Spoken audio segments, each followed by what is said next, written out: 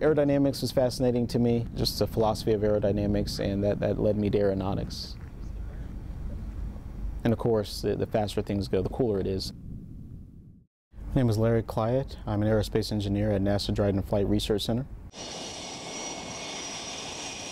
I work in the research aerodynamics branch, doing mostly supersonic research on supersonic flight, specifically sonic boom research.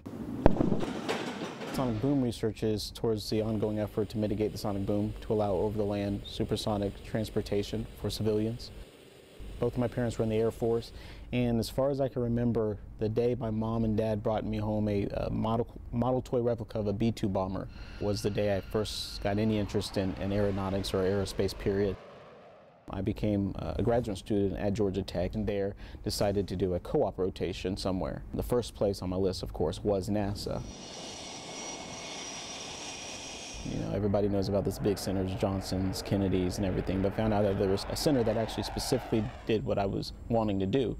My focus at the time was high-speed aerodynamics, which is aeronautics, and Dryden did just that. NASA Dryden, this is NASA ground.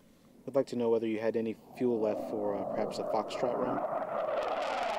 Just this past year, I was a principal investigator for the Whisper project on the community response tests for sonic booms. In that time frame, we tried to do a range of sonic booms.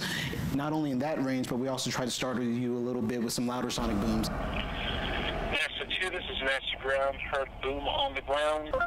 So it was really fulfilling to see it out, to see it to its end, and to see how successful it was. One of the things that brought me here is I wanted to be an innovator, and I think that nearly anybody that works at NASA kind of keeps their mind open to pursue goals and tasks that no other company is doing, no other agency is doing. So if you keep an open mind, and if you have the desire to work outside of the box, not just think outside the box, but to do things that literally no one else is doing, and I think that's important.